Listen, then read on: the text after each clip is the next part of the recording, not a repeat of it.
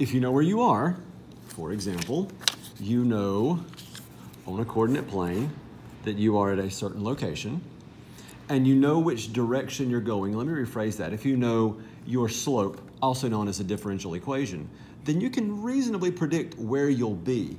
You can say, well, 3 steps from now, I'm going to be at such and such a place. So I will take a step with the slope and then use that new coordinate, this new x and y, in my slope, my differential equation, to predict where I'm going. And then I will use my new x and y to predict where I'm going.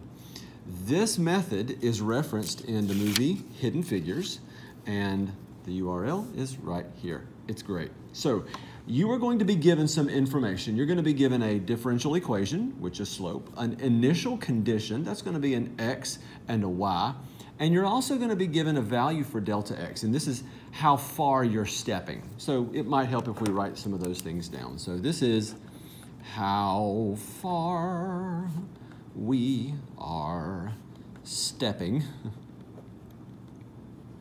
with each step. My initial condition is going to be an x and a y, and that's just where I start. And then my differential equation is going to be, well, my slope. And that's what we've been dealing with lately anyway. So we're going to go ahead and just kind of jump in with this. And as we do, there's going to be a general format that we use. I'm going to write it in red up here at the top. I'm going to have my x, I'm going to have my y, and then I'm going to have this little thing that doesn't look like anything that makes sense, but it will in just a second. We're going to have an x, we're going to have a y, and then we're going to have, this is going to be the top of my chart, always the top of my chart. Every time I do this, this is the top of my chart. These will involve charts, and this will be the top every time. It's going to be dy dx times delta x plus y. And if you're like, whoa, I'll never remember it. Yes, you will. You're about to remember it within the next 5 seconds.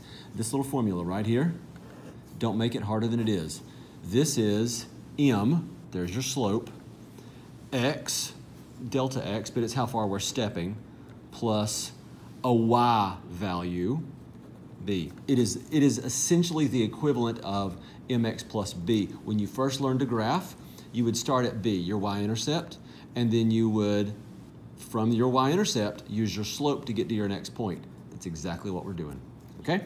So we're going to use Euler's method to approximate y of 0.5 with a step size of 0.1.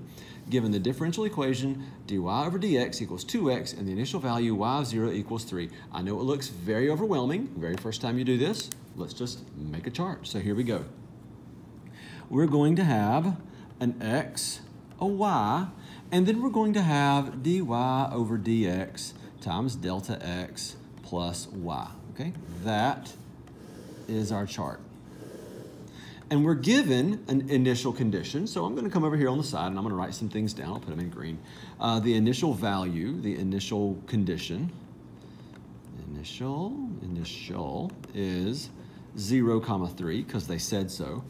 I am stepping up each time by 0.1. Now, they may not always give me that. I said they will give you that, but they will at least give you a way to calculate it. They may say, we're going to go from 0 to 0.5 in 5 steps. Well, 0.5 divided by 5 would be 0.1, that sort of thing. So we're stepping up by 0.1 each time. And we also need to know our slope, which in this case is 2x. So we're going to just plug these things in and keep on going with it. So here we go. I will start at 0,3. Let's make that look like the word that it is, initial. There we go. 0,3. All right, well, dy dx times delta x plus 1. Well, let's just rewrite a couple things because it's going to help us later. This is 2x, dy dx is 2x, times delta x, which is 0.1 consistently, and then plus y. In this case, it's going to be 3. So as we go from one step to the next, to the next, to the next, to the next, we're eventually going to get where we want to go. Where do we want to go? We want to get here. We want to find out what the output would logically be at 0.5. So that's 0.1. This is 0.2. This is 0.3. This is 0.4. This is 0.5. When I'm finished, my answer will be this one right here. Whatever is in this box will be my final answer. Okay, I won't have to go through all that one. So let's jump in. I think I've already said that once, so let's do it. So 2 times x would be 0. times 0.1, and then plus y, and y is 3. I'm using this x, this y, and then all this other information here. So as I do this, I'm going to end up with 2 times 0 times 0.1, so 3. That predicted my next output, so it goes here. So it's essentially what we did at the very beginning with just a really rough graph, like, hey, I'm starting here, which is not 0, 3, but just work with me. There's a point, and then I went to the next one. Oh, now I know the y value. Then I go to the next one, and now I know the y value. Then I go to the next one. Now I know the y value. That's what I'm doing. So I'm just going to keep going with this. So 2 times x, 2 times 0.1 times 0.1, 0.1, plus the y value, which is 3. And at this point, I'm going to have 0.1 times 0.1, and then times 2, so 0.02.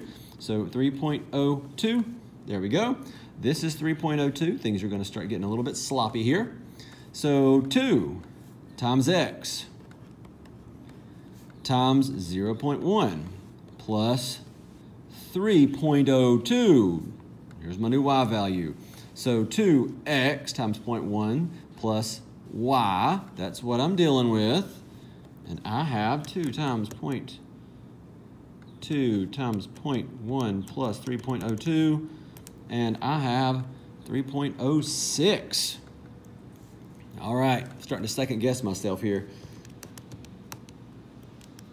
Nope, I'm good so far. All right, 3.06 goes here. We're going to use 3 decimal places if it goes any further.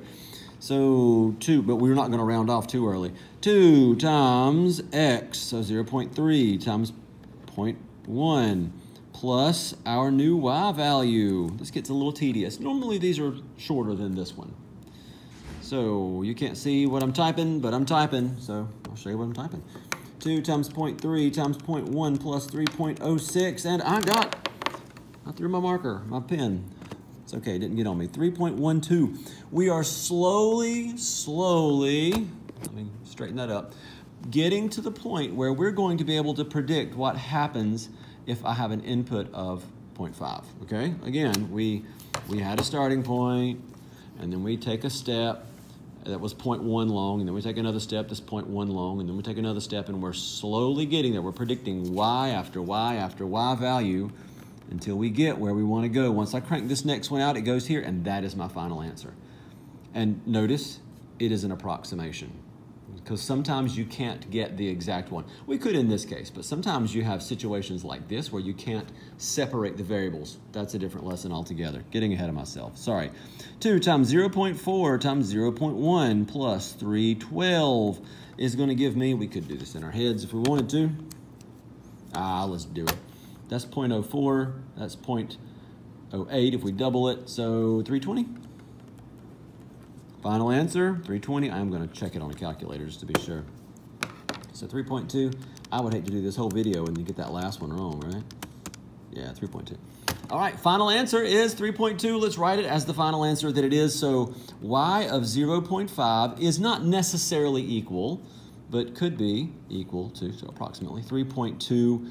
3.2 is fine. It does truncate. I'm going to leave it like that. If it did go on and on, we could stop it at 3 decimal places, but this time, not necessary.